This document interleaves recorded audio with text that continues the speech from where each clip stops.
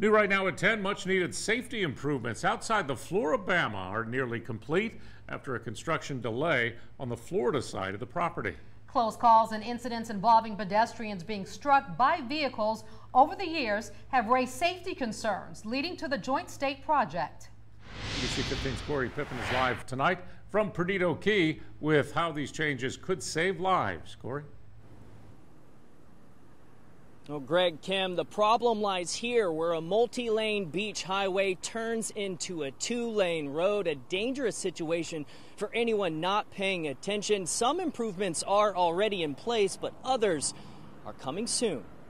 The Flora-Bama has remained one of the most iconic spots along the Gulf Coast for decades. And as the crowds have grown, increasing foot traffic along the busy beach highway, so have the number of motorists on it. We've just gotten to the point where there's so many people down here. You have a 5-lane highway going into a 2-lane highway. It's a significant challenge. John McInnes, Flora-Bama's owner, says he's been working with transportation officials from Alabama and Florida for the last 2 years to improve safety. Last November, a motorist fleeing police nearly struck pedestrians outside of the bar. And in 2017, 8 sailors stationed at NAS Pensacola were hit by an alleged drunk driver. Years ago, we had a beloved Flora-Bama employee hit and killed on our crosswalk, and so we take it really serious. Last year, work began on the project, with AlDOT putting in new turn lanes and new striping.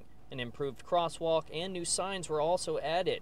McInnes says FDOT's bidding process was delayed, but its contributions are on the way. A signalized crosswalk, some signage, some new striping, and some turn lanes. McInnes says they'll also install new speed bumps. Meanwhile, the Flora-Bama is also planning to improve the parking lots on both sides of the highway. Customers we spoke to say they believe the changes could help prevent another tragedy.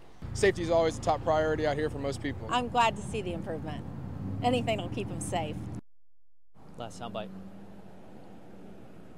McInnes says they're also looking to hire crossing guards to help reduce the number of Escambia County deputies they currently pay to do that job. Now the project is expected to be completed in September. Reporting live in Perdido Key tonight, I'm Corey Pippen, NBC 15 News.